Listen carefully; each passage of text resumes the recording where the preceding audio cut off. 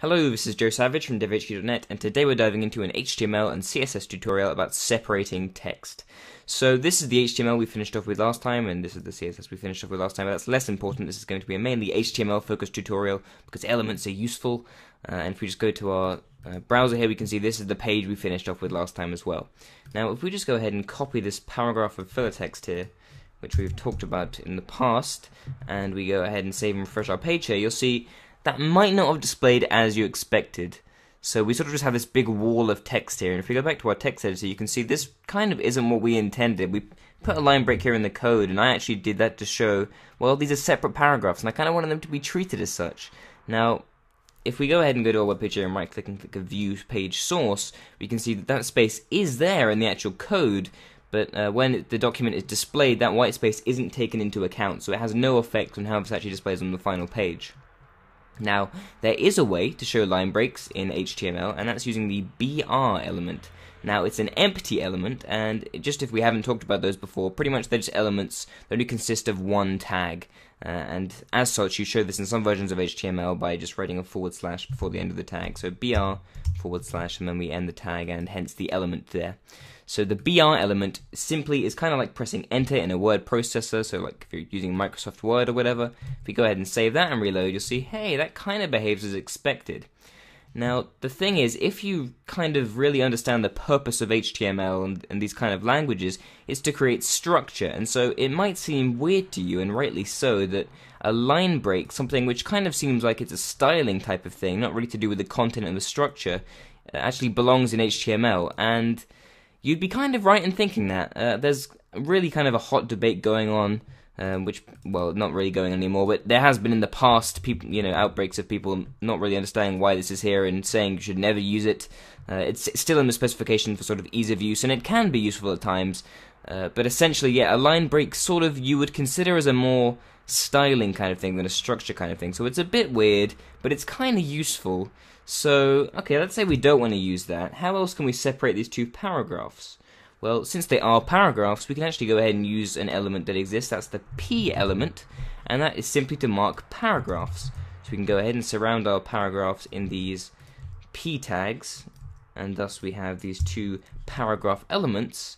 And if we just go ahead and just refresh our page here, you'll say, hey, now the default styling on the document means we actually have some margin in between here. So we haven't had to use a line break. All we've had to do is mark these as paragraphs, and now we can actually go ahead and see that effect on the page. Now, of course, we can style those in CSS if we wanted, so we could be like, any paragraph should have a text color of gray, and we'd see that goes ahead and goes into effect. And this can become useful because then when we learn about margins and padding in CSS, we can actually change the spacing and the styling of how the paragraphs work. So the paragraph element really is useful, and it's how most people will mark up their text in HTML. That's the way I'd advise you to do it in your own personal projects as well. Now, the other thing that could happen here is these paragraphs could be completely unrelated.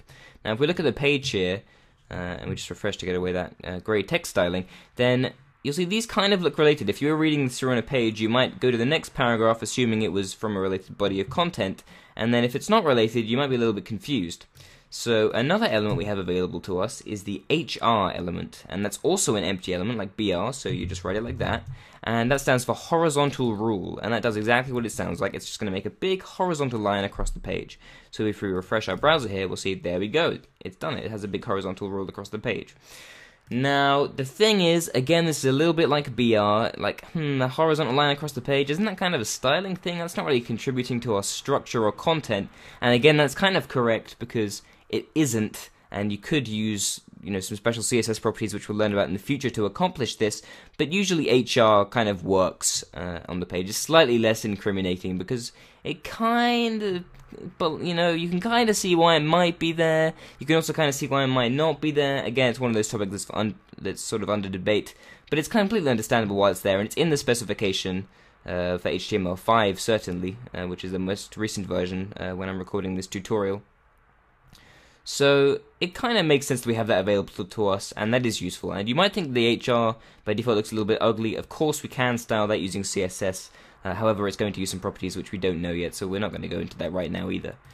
So let's actually keep that HR there. Let's just pretend these paragraphs are completely unrelated, and so we've used our paragraph elements, and we've also used an HR element, and we've kind of avoided using the BR element because the paragraph elements are doing exactly what we need here. Now, on sort of a related note here, we're also just going to talk about headings, which is sort of another way of separating text. So if we want a heading here, we have our paragraphs on the page. We want something to actually just demonstrate what these paragraphs are about, or, since the horizontal rule's in there, perhaps just the top paragraph, and then we can move on to a different note.